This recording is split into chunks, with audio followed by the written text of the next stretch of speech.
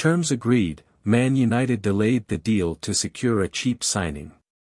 Manchester United have been after Sofyan Amrabat for months, but still, they have not offered to hire his services from Fiorentina. If the latest reports in the media are anything to go by, then United have agreed terms with the midfielder but are using delay tactics to secure the signing for cheap. It is taking a very long time. The player already has an agreement with Man United, who are delaying things.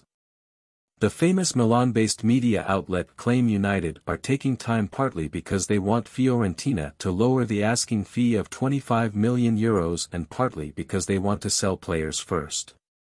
In all fairness, the above-mentioned price is a huge bargain for a 26-year-old, who was one of the best midfielders and the best play-breaker at the FIFA World Cup in Qatar last year. Man United had multiple bids rejected for Mount and Onana before they signed them, and it is baffling they have not yet submitted even one offer for Amrabat. In all fairness, the Red Devils paid over the odds to complete their 3 signings this summer and have not met the reasonable asking price set by the Italian side on the Atlas Lions star. Gazzetta report at the moment, Fiorentina are not really in a rush, and if the Moroccan leaves, they will use the funds to improve the squad. Have your say. Should Man United offer €25 million to sign Amrabat? Thank you guys for watching. Don't forget to like and subscribe.